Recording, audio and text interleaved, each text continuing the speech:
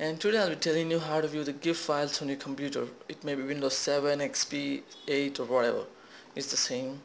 First of all, take the GIF file, and there are two ways to do it so. And the first one, the most easiest one, is to just drag this GIF file onto your Google Chrome browser and then just drop it anywhere. It will play the file for you. As easy as that. And the second method is not so tough.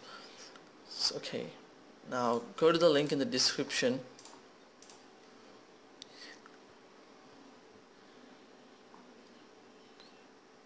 It's just 310 KB, so you don't have to worry much about it. And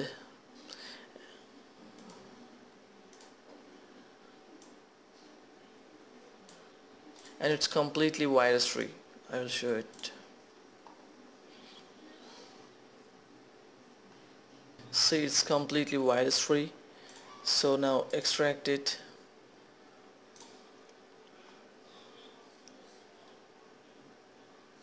See, now you'll find two files in this, and read this for any instructions you need later, or else just cut this file.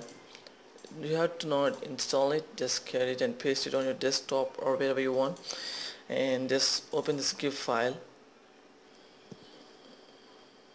Alright, sorry, right click it, open with, and choose default program, and then select this browse button, and then just locate that file, the execute file. Yeah, click on it, press, make sure you check this button so that you don't have to do it again the next time, and then just press OK, and that is it.